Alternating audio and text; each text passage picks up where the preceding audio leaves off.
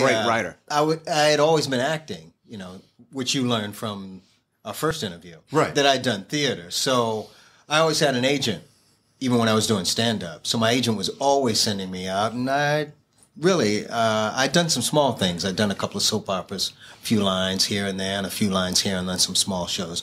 But when I booked that first Seinfeld, it was the second season, and that opened the door to a lot of other casting agents. Because I didn't have anything better than the Seinfeld on the resume. And casting agents would say to me, well, you got Seinfeld on your resume, so you must be pretty good. So they were bringing me in for other things, and I was booking. So I always had I solid mentioned agents. several of the shows. I mean, getting ER and Friends and some of the biggest shows, West Wing. Some really good shows, yeah. Yeah, I built a really good resume early on. So.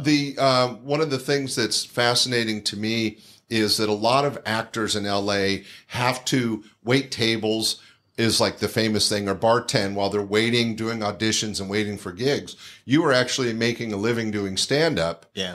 And I know you raised 2 kids that way, not easy. Well, I was married at the time. Well, I'm just saying that. So my wife was the breadwinner. Oh, okay. Okay. That she helps. was making the most money, yeah.